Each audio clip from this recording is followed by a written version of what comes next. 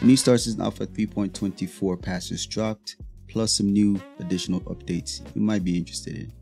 Let's talk. Before we get into this video, I'd like to let y'all know that I'm doing a giveaway for the Drake Cutter. In order to participate, all you have to do is be subscribed and leave a comment in any video between now and the end of September. Let's continue. Alright guys, so this one, for those that don't know, it's 3.24 is now in wave 2 since of last night, since the build went well. This one, they've added some additional updates, as opposed to just bug fixes as usual, but this time around they had some gameplay updates as well. So the very first one under gameplay, they did an update for tractor beams. It says here tractor beam use adjustment. It says tractor beam use of the multi-tool has had its cargo mass balance to restrict the use to cargo sizes under 32 SCU. So multi-tools can no longer move 32 SCU crates. And to reduce the usable distance, both handheld tractor beams have had their movement speed reduced. So that's interesting, which makes sense. I think this is a good balance. They can't make the multi-tool do exactly the same thing as the dedicated tractor beam. Okay, so that makes sense. So the next one that they did is item bank UI changes. It says based on feedback, we determined that the store access flow was not providing the result we wanted. We've thus changed it to open a filter view of the warehouse inventory to only show FPS gear like the storage access kiosk did. Interesting. So the way we've been interacting with the kiosk, it is I get it. I get what they're trying to do, trying to make everything physicalized, but it did slow us down a little bit in terms of getting our gear. So let's see how this holds with this update here. The next one is cargo haul and mission changes. It says greatly increased the cargo haul and mission rewards, allowed players to retrieve cargo from shared missions where they aren't the original mission owner, which is good.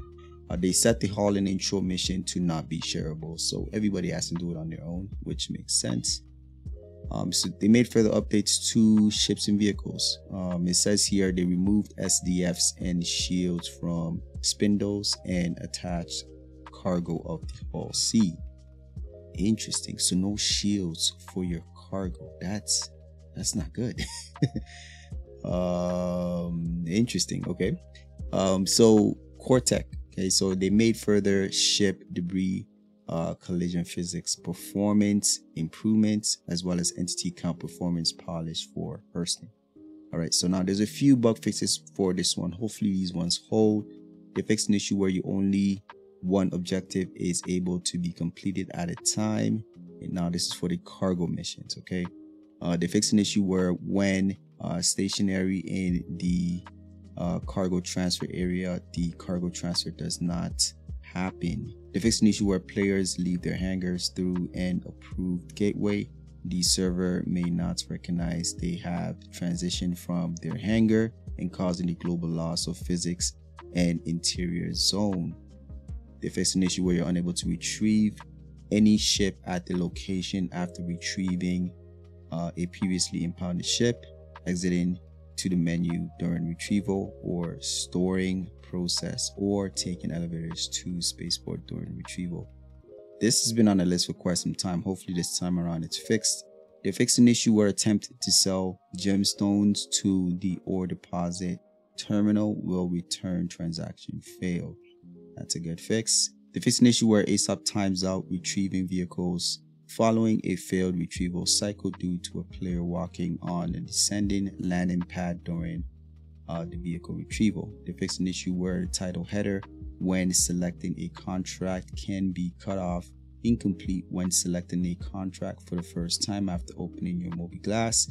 They fixed an issue where with missions, cargo not being recognized as a mission related after a client crash or recovery. They also fixed an issue where the player can complete the medical rescue beacon when injecting dead player's body with a med pen or paramed gun before it despawned. Interesting. Along with this is 11 server crash fixes. Before I let you go, I'd like to let y'all know that my organization, Phase 1 Industries, is now recruiting new and veteran players. If you are interested, you can find our Discord in the description down below. Don't forget to leave a like, subscribe. I'll catch you guys on the next one.